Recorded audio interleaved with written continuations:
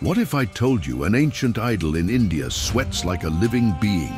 Yes, the idol of Lord Venkateshwara in Tirumala has been witnessed sweating during rituals, even though it's made of stone. But this isn't ordinary stone.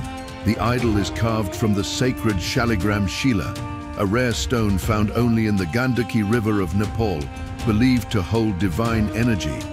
It's said that the idol has a heartbeat that priests can feel during certain ceremonies. This strange behavior caught the attention of researchers from the US and Germany. According to temple sources in the 1990s, a foreign delegation from Germany posing as cultural experts tried to secretly scan and smuggle out dust particles and sweat samples of the idol. They were caught by temple security when their equipment triggered hidden alarms. The footage was quietly handed over to Indian intelligence.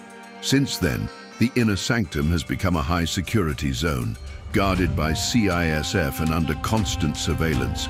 Because legends say, if the idol is ever removed from Tirumala, it will mark the end of Kali Yuga. Still think it's just a statue.